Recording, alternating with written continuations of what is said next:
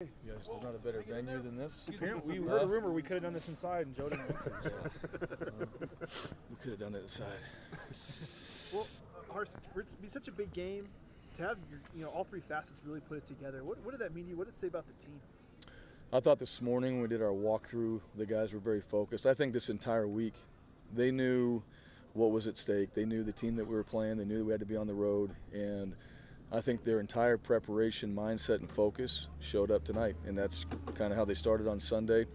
But Friday night we had a really good meeting, and it was short and sweet, and these guys were locked in. And then this morning there wasn't a whole lot to be said. They had themselves ready to play, and that's the sign of the leadership on the team and these guys preparing themselves the right way to go out there and start fast. We talked about Utah State was a fast starting team, and especially on the road, you want to do that against an explosive offense like this. And so we were going to plan on taking the ball. They won the toss. We got the ball anyway, and we wanted to go score because we wanted to try to put a little bit of pressure on them, and then we were able to do that. And just from that point on, I think that created momentum, and we were able to score on defense. We were able to score on special teams. And so you kind of put them all together, and that's one of the more complete games that we played this season. You look at George Kalani. We talked about his toughness and stuff earlier this year, but the game seems to be slowing down for him, and he seems to be being patient and feeling stuff out. And he's got like 250 yards on 25 carries over the last 2 games. Well, he's getting better, and I think the guys in front of him are getting better. I think the tight ends, everybody from what I saw on the sideline, they were doing their job in the run game.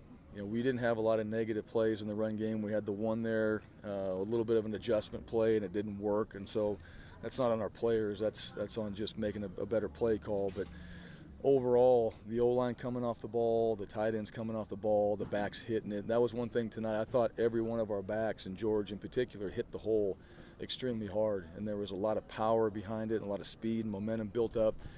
And sometimes when you run like that, you're hard to stop, and then you create a little bit of a one-on-one matchup when you get to a safety, and he has to freeze his feet, and we were able to bounce and make a few cuts and get some explosive runs out of it. But as the season goes on, all these guys, especially young players, George has gotten very little college reps, right? When you think about live action, he's a true freshman, so as the season goes on, the more opportunities he gets, the better he's going to play, and he's shown that.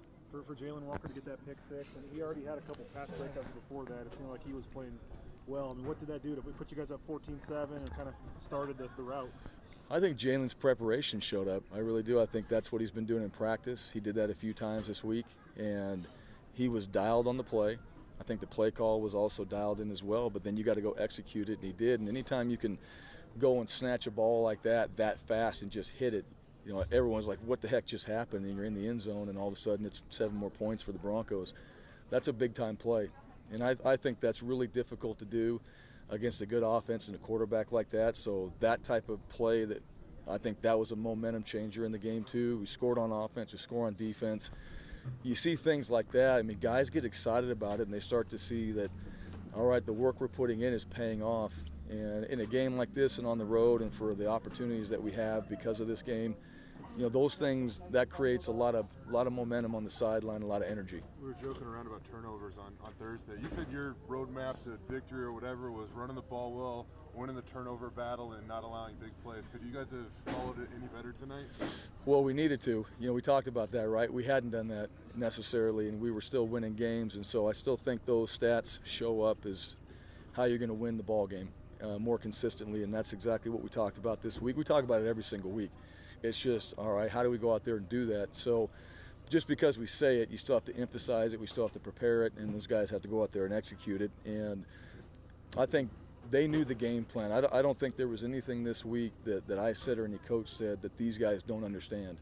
And, our captains and the seniors on this team, I thought there was a lot of guys that stepped up, and I thought there was a lot of motivation and internally for us to be able to do those factors that we talk about, go out there and execute them and win the battles that we talk about, and turnovers and running the ball and red zone and all those things like that, and it showed up tonight.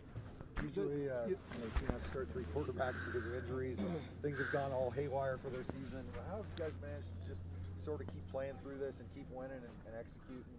Yeah, next man up. It really is, and I know it's cliche that way, but that's just how it is. But you got to have that. You got to have that mindset Jalen wouldn't be having the type of performances he's had if it was all of a sudden like, okay, now it's my opportunity, all right? And also just his approach to it. He's obviously played in a couple games and has played well, and we've scored quite a few points, and he's just out there leading. There's nothing about him. It's all about us, and it's all about what do we have to do. And he'll do whatever it takes. I really believe that. And that's the best part about coaching a guy like that is he's waited. Here's your opportunity. And it's not about the time you waited, it's about the opportunity.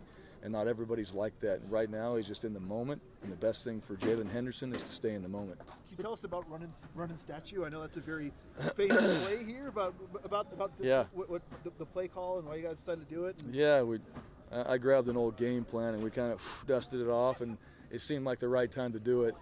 I don't know. Every week's different. Every week you kind of start putting together your plan, and sometimes things start coming together, a little creativity shows up at midnight or whatever, and it's like we should try this, and we were able to go out there and execute it, and we ran it well, and our guys scored, and we had to play to Ezra Cleveland that we thought would score. We've had that in for a while. I mean, really from the first game, he's been in and out and things like that, and that was the most disappointing thing probably for him was he didn't get in the end zone right tonight, because everything else seemed to work out pretty well, from the O-line standpoint.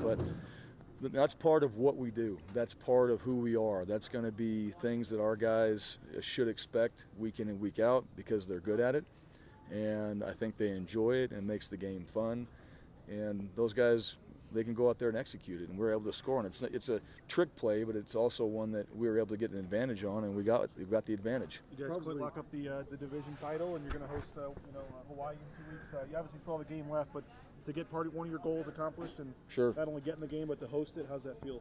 Well, it's a big accomplishment. It's not the focus this week, and I told our guys that, and everybody knows that it's a big accomplishment. You want to win your division. We still have a division game left, and we want to finish our season how we planned on finishing it. When we saw the schedule in May or whenever it was, and this is what we got, these are the teams that we want to go out there and play and hopefully win. But to play in that game, and I told the seniors in there that was not the last game they played on the blue. They created another opportunity for them, and that's really our goal every single year, is to have that opportunity to play in a championship. And if guys come to Boise State, no guarantees, but they're going to have a chance. I think we've proven that over the years. You play at Boise State, you're going to have a chance, and they will get their opportunity, and then it's a matter of going out there and executing and finding a way to win that game. But Colorado State, after what we've been through when we played down there a few years ago, we're not going to go overlook that football team. And I think our guys understand there's another week of prep and another opportunity for us to find ways to get better in areas and then go out there and execute against another good football team on the road. Probably tough to say without watching the film, but the offensive line and the run game was so much better tonight than it's been most of the year. Any idea of why that happened tonight? I have an idea why. Yeah, I'm not going to say it, but I have an idea why. And I think those guys were extremely motivated. And I also think that we were better, just physically better. I think that, and not against Utah State, just we were physically better in this game. I think the running backs and everybody that was involved in the run game, that was a major focus going into this, especially on the road against a team that can put points on the board very quickly. You've got to be able to run the ball. Otherwise, they're going to get the ball back probably sooner than you want. And those guys took it to heart. So the things you talk about, it's good to say it, but those guys locked into it, and they were the ones that executed. They took tremendous pride in prepping themselves to go play like they did, and they were doing it in practice too. And this late in the season, the way they practiced, it showed up in the game. I guess. Okay. Thank you.